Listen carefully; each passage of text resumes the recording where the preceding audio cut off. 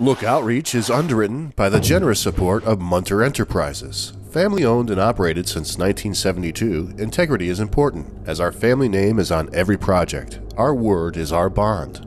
Munter Enterprises. Just build it.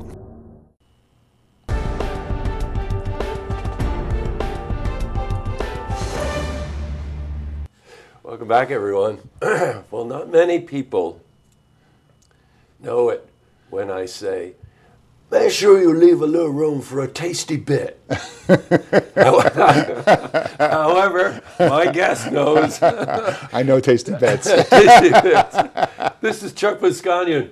He's the founder of the Rochmon Record Club, a frequent guest here, and somebody who, when we start talking about music, you might as well just go to the refrigerator, okay? Absolutely. Welcome back. Hey, thanks, Jesse. Good to be here. Great to have you here. Always good to be here. Tasty bits. Tasty bits. Now, okay, some artists understand that.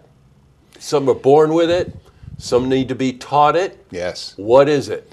Well, it's just that way, what we're talking about today is we're talking about the Fleetwood Mac Rumors album. Right. And the Tasty Bits, Lindsey Buckingham, the guitar player that joined Fleetwood Mac on their 10th album, right.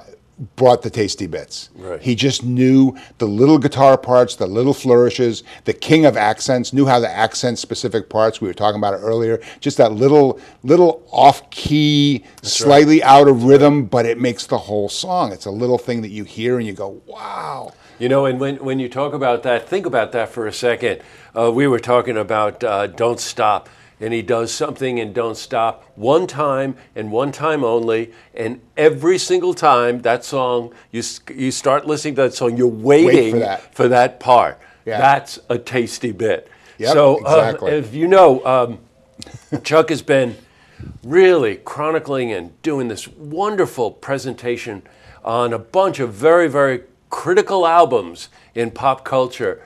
Rumor has it, pun intended. Yeah, rumor has it, pun intended, very good. That the Sly and the Family Stone one was a lot of fun. A couple of people were dancing, I heard. Oh, yeah, just a couple. Just a couple of people were dancing. It's a danceable record. But when he did Steely Dan Asia, and as he does frequently at the end of these presentations, he said, what would you like me to do next? And he said, how about Rumors? And the place went crazy. Absolutely. And there's a real reason for that. Yes. This is an album that, I don't care where you go to find the information out, is always in the top 10 best-selling albums. Absolutely. Of all time. Of all time. That means like 20 million albums? 20 million just in the United States. They've sold over 40 million records. Right. 40 million worldwide. Now, when you talk about bands, it's not so much what they play a lot of times, it's what they don't play, if you know what I mean. Yes, absolutely. Allowing the space to exist for the tasty bits. For the tasty bits, absolutely. Or also the space to exist so the dynamics have more room to breathe. Yeah. Right? Yes. These songs are not, when I listen to Rumors, we talk about the sales as if it's the pivotal thing. It's really not as important to me as the quality of the record. And when I was listening to it, and the time it was released, the stories behind the songs, all that stuff is really, that's where I enter into it with the record. The sales is just an additional piece of cool information. But they had such an ability to not overplay. They played everything you wanted to hear and nothing you didn't. I know that's a strange sentence, but roll that around in your head a little bit and think about this album. It's such a great album. The whole album's a tasty bit. Yes, every song perfectly leads into the next. Right. Every idea, every theme makes up for an album that it's about heartbreak and loss and at the end, unity. Yes, right. And it's just such it's iconic for me. It really says something. It's this very specific period of time. High school relationships were done. I was 21 years old when the album came out. High school stuff was done. The college experiment had failed. And here was the Fleetwood Mac Rumors album telling me about this is what you can expect from relationships. Well, you know what? The reason that he's mentioning this is that and this is so typical in that world, as you know. This one is with mamas and papas, for instance, right? Yeah, sure. All kinds of affairs going on between members of the group and with outsiders and producers and all of those sort of things. But this was a very tightly knit group where the McVies and Lindsey Buckingham and Stevie Stevie Nicks. Nicks Yep. were very involved, and of course Mick Fleetwood was floating in and out of all of that. And right? he was in the midst of a divorce as well. You know, And so these it songs was are very much about that. very right? much about that. Yes. Pick a song. Don't Stop. Okay, good. Tell us It's my about favorite song on the record. It's an uplifting song.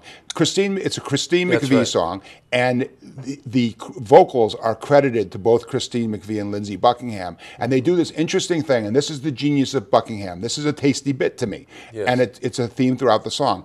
Buckingham takes the first verse.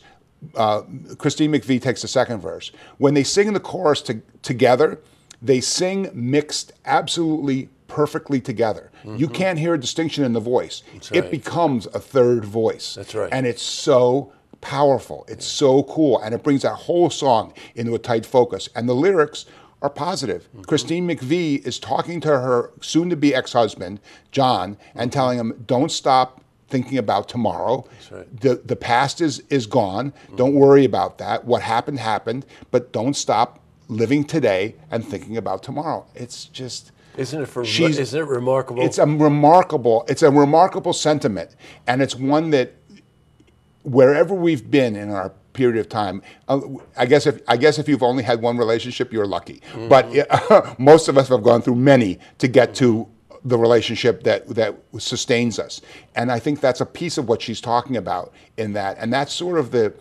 idea, the thought that runs through Rumors, that as bad as it gets, we can still be together in this thing, in this music, yes, which right. is the way we all communicate, right? That's I mean, right. for me, well, you know it what? is. All summer long, you've heard me say art is language. Yes. That we speak and we communicate that way, but musicians communicate at a completely different level. The emotion that comes out, the tasty bits that Yes. come out, the space and respect they have for each other, and the dynamics. And this album represents it in a way that very, very few albums have ever attained. So, Rochmon presentation of Rumors is at Cafe Lean. It's always on a Tuesday night. Yes, absolutely. And it's this Tuesday coming up, which is the 18th. The doors open at like 6:30. Yep. You go in, you relax. Chuck is always relaxed. And just get ready for a couple of hours of listening to some of the best music in the world with a bunch of very insightful comments and views. And thank you. you're a walking historian about this stuff. Well, Chuck, great. I can't wait for Tuesday. I can't wait for it either. Thank you Great. very much. You're welcome. Thanks for coming Jesse. in. I appreciate it. Thank you. See this interview again. Don't stop. You can go to our website, look TV, online.com.